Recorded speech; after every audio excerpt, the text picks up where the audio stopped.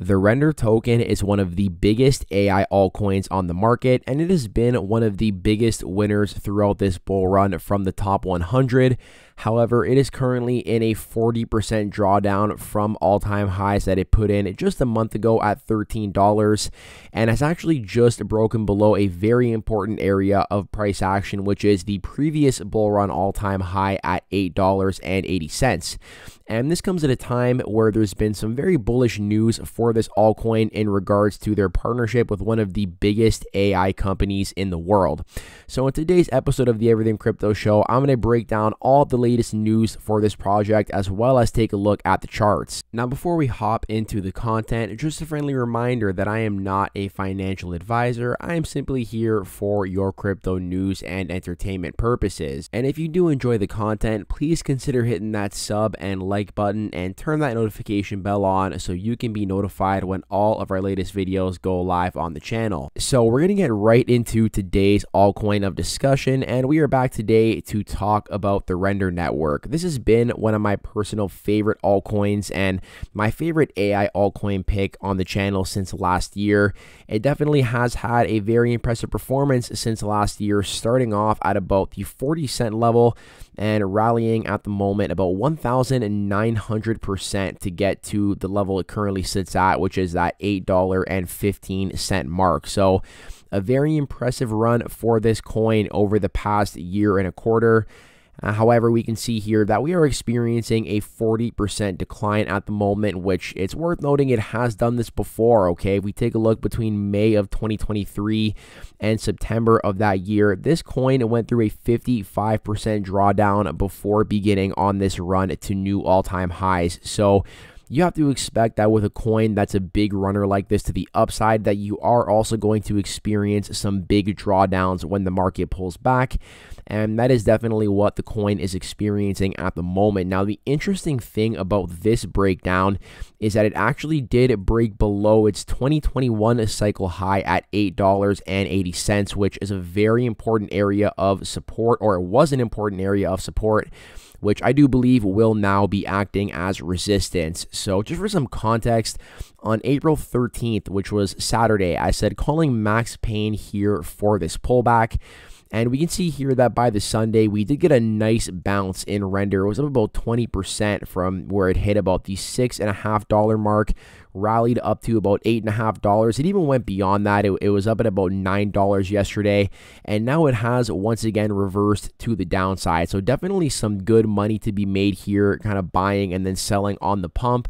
But if we take a look at the longer term chart, you know, it does look like it is still moving to the downside, and we're going to kind of get into the price action near the tail end of this video and talk about where I could potentially see a longer term bottom forming for this coin before a continuation of its trend to the upside. But first, I do want to talk about the news here, and we know that about a month ago, Stability AI announced that they were officially partnering with the Render network and Endeavor.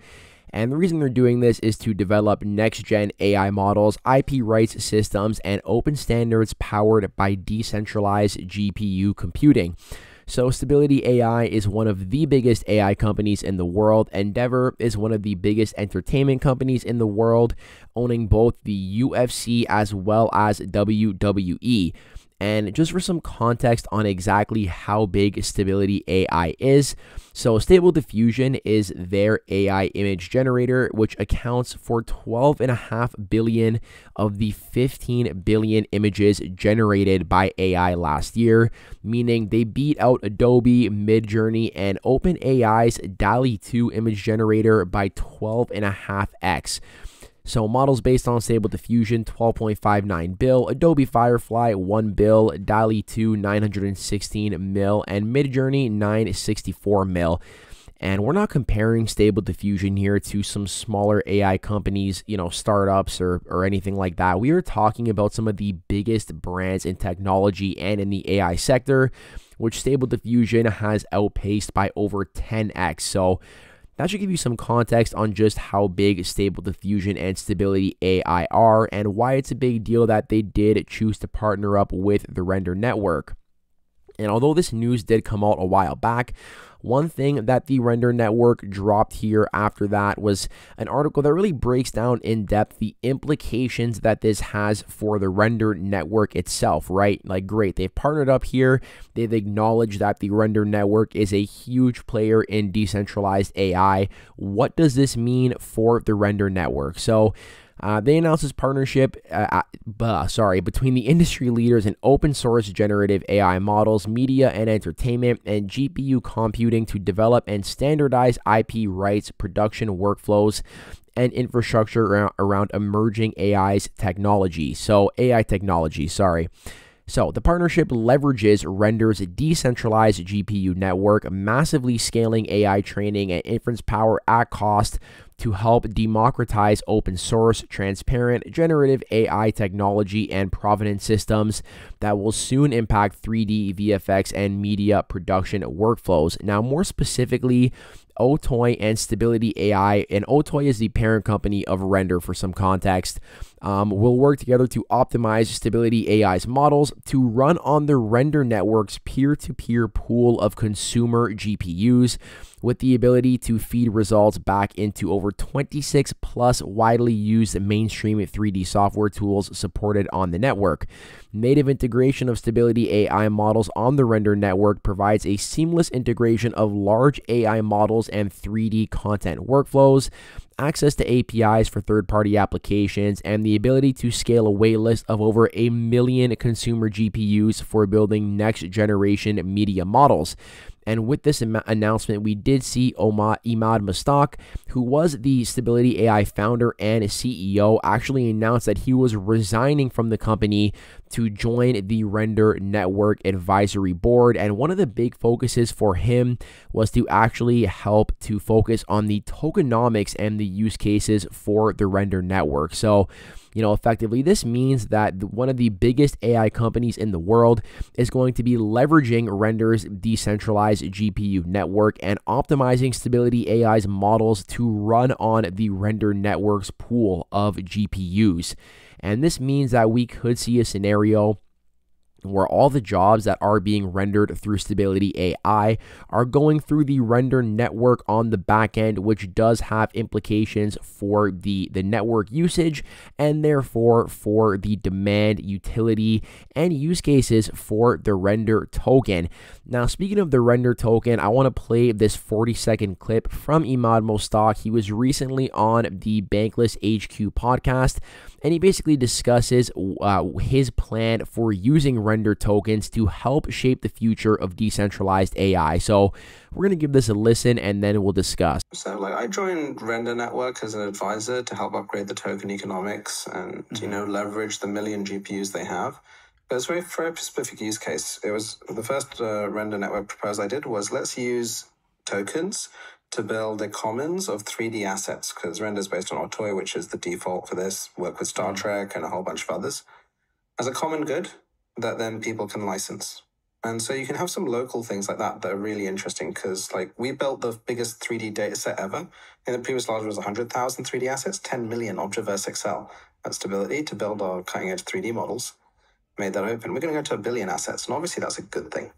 So, and Render kind of set up ages ago, and it enables that. So what he's referring to in this clip, he's discussing RNP 11 when he's talking about his first proposal.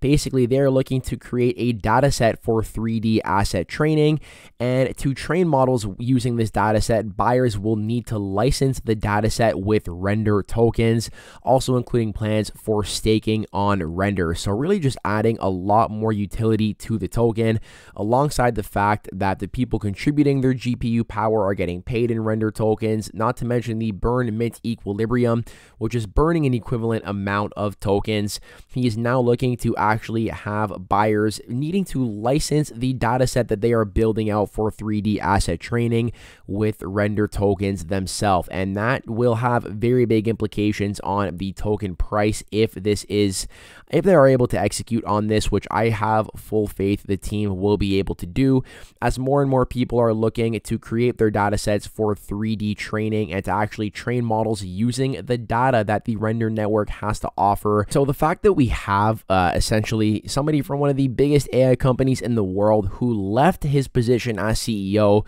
to come and work with Render, and the fact that he is specifically focusing on how to leverage the Render token for AI use cases, that does make me even more bullish on the project. Now, one other thing I do want to quickly mention is that Stability AI also released Stable Audio 2.0, a new model capable of producing high quality full tracks. Okay, so they have a text to audio feature as well as an audio to audio feature here, which basically allows you to either type in a prompt or say a prompt and get some interesting feedback, get some interesting music in return, some new audio rather.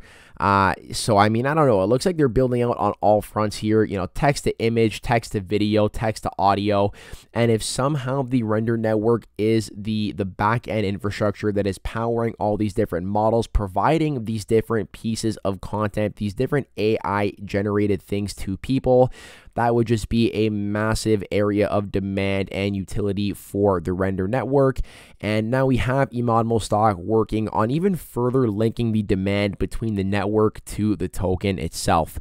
So to wrap things up, I do want to talk about the token. We spoke about the news. I do want to get into the price action now. As I said at the beginning of the video, the token is below its prior, so it's 2021 all-time high at $8.80.